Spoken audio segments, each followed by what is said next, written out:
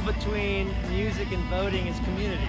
The first time I ever voted, I think I was 20 years old, I finally felt like I had a chance at making a difference. The first time I voted as soon as I could when I turned 18. Growing up and in school, there was so much about using your voice and being a part of something larger than yourself.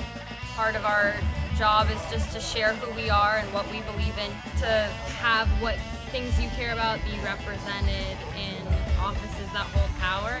Voting is a really important part of making those ideas become a reality.